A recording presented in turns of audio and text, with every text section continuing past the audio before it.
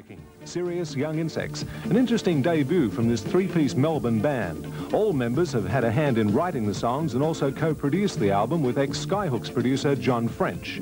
Housebreaking, Serious Young Insects. All right, the guys that have this album, Housebreaking, around at the moment are the Serious Young Insects. Peter Farnan, Mark White, Michael Valance. Did I get it in the right order? Right. Thank God. But you haven't had much sleep either, eh? No, I've had a not much. pretty toss and turny night. I only had about three and a half. The Serious Young Insects, why serious? It could have been the Happy Young Insects, couldn't it? Something else? Oh, I suppose, yeah. Why serious? Because when we started, we didn't want to seem too serious. So we picked a bit of a silly name. So it was the back around thing, you were throwing it up at people. We held a seance. That's where we got the name from. A seance? Yeah. Where was that held? Oh, in Melbourne. In Melbourne? Yeah. Who did you talk with? Kevin Arnett. I love that. And Don Lane? Yeah. He came into it, but he hasn't gone that long. You were going to be five-piece initially, weren't you? Originally. Yeah, that's right, yeah. Did you ever get to have 5 members? Not live. We started off with 5 rehearsing, and we didn't get far enough, and they left the band, and we couldn't get other members, so we remained 3-piece. Michael, it's a nice, now fat-sounding 3-piece band. You happy with it, or do you think you might extend as you go along? We like it the way it is now. We don't really see us having any more members in the near future. Yeah, we're using other instruments now, like keyboards and drum machine occasionally, and Mick wants to get bass pedals, but we'd rather sort of do everything ourselves. Right. Pete, each of you write songs, and is it true that you only sing your own songs on stage? Well, no, those sort of boundaries are more blurred, like we tend to write together as well, and we sometimes write in pairs. Fine. And so it doesn't always work that way. Like most often, Mark will tend to sing group compositions because he's got the best voice. Right. But even that isn't a rule of thumb either. With the Housebreaking, the title track of the album, 2 people wrote that, correct? Yeah, that's Mark and Peter. And who sings that one? I sing that one. So you snuck that one away. There's a track on it called Safe. It's written by Michael. It's about something to do with someone broke into your house. Losing money, Tell us the story, will you? Well, we were in Sydney, and we were here for about 2 weeks or so, and I arrived home to find some passbooks missing.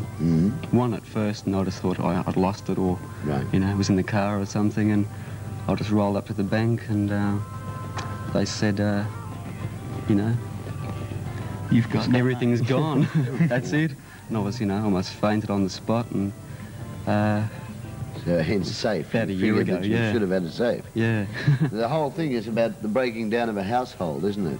That's the full overall theme of the album. It wasn't a conscious theme, it was just a thread we sort of found running through it. Towards the end of recording the album. Yeah, we were initially just going to have it a self-titled album. Yeah. But we noticed a couple of songs on it to do with domestic things. Yeah.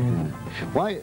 It took a long time. What were the problems that you had? You started off recording. Yeah, a fair while ago, didn't you, to put the thing down? Yeah. Well, the album took 2 months. We were in the studio for 2 months, January and February. Right. Is that what you're talking about? Or yeah. before? And then did you have your producer at that time? Well, didn't you start off initially doing it yourself? Yeah. Well, yeah, it was going to be just us producing it, but John French, the engineer, just sort of made a few suggestions here and there, and we got along really well with him, and so we sort of worked as a team, but it wasn't any plan, really. John's done records like he did the Dingo's first album, and the Skyhooks, and he's done everything, and we had to bow to his experience because he tended to know what was right and what was wrong. I like some of the comments that he's made about this group. He said, very good professional little blokes, get in there, play your instruments better than he's seen a lot of people play them, and he figured that you were a good bunch to work with, so he was quite happy to do the whole session with you. Yeah, he was happy to do something new too. Like he was eager to do a new band that was fairly young. Yeah. We're the Young Insects. Would that feel? What do you think about the overseas bands? Like you've supported XTC, Cure, Magazine. Are they the only 3?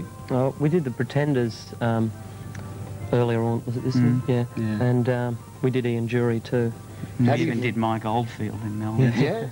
So there's 6 now.